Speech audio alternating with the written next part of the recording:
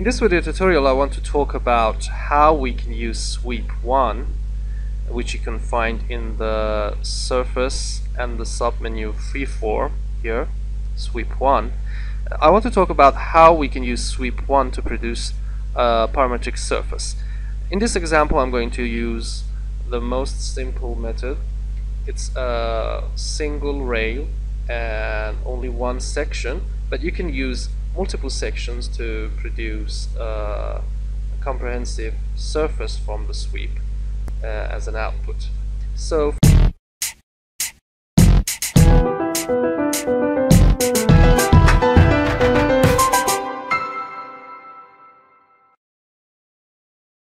first of all, we can find it by double-clicking and searching for SWE. You can see that we have two sweeps, Sweep 1, Sweep 2. Okay, so I'm going to right-click on the rail and extract that to set it to a curve.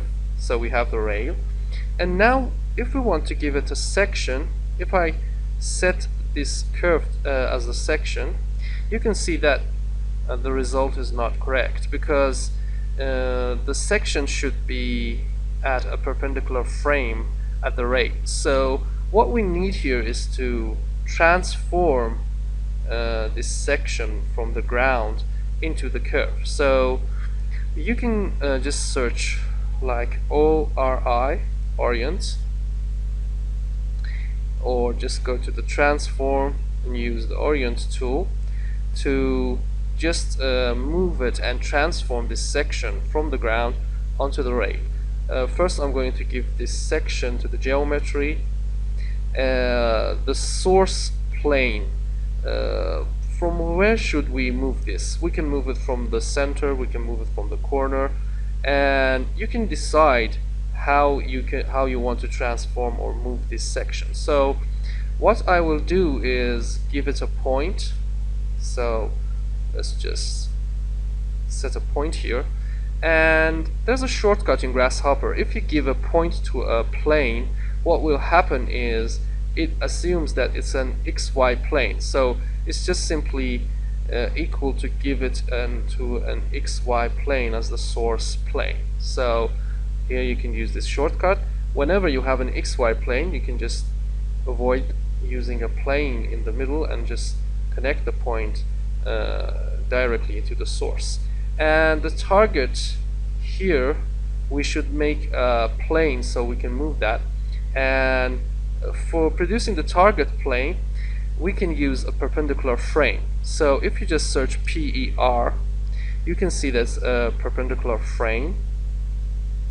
I can connect this the curve to the perpendicular frame input, and what it does, it just actually extracts a perpendicular frame from the curve. But remember, there's a domain for the curve. Let me just connect a domain from the main menu. If I go to the primitives and use a domain here, okay, and just connect this to a panel, you can see that it has a there's a domain from 0 to 153. So if you want to give it at the end, you have to give 153 to the perimeter here, and you can see that we have the perpendicular frame here. But simply, if you just right click on the curve and reparameterize it, we have 0 to 1, so we can actually give a 1 to it, or a 0 to go from start to end.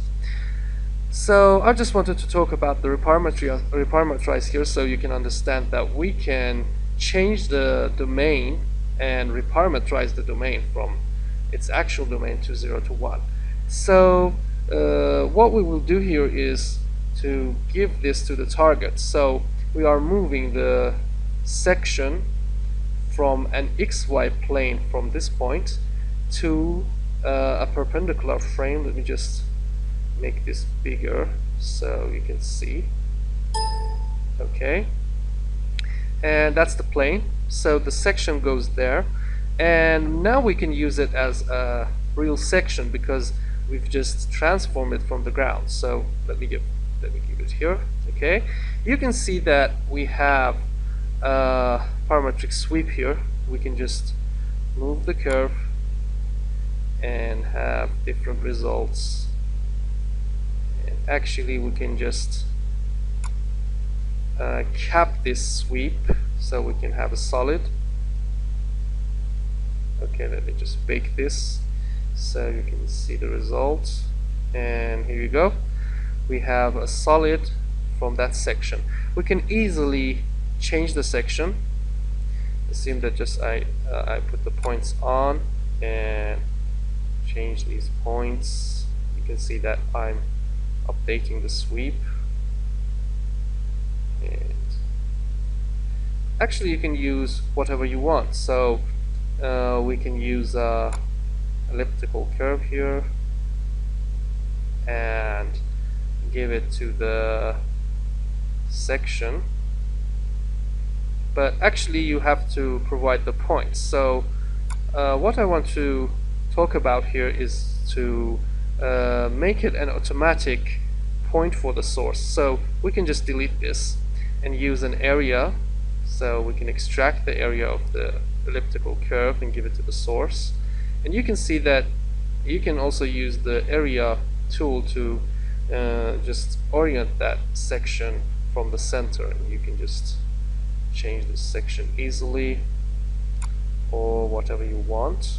Okay, this is a custom section and it will use the centroid to transform the section.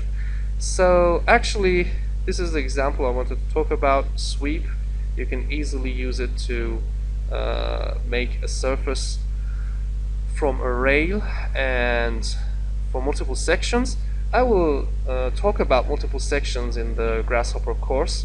I will soon give multiple lessons on the Grasshopper, so you can understand how to be a professional in Grasshopper, because I have just taught Grasshopper for about 8 years. So these examples or tutorials are just simple ones, so you can understand what's happening in Grasshopper.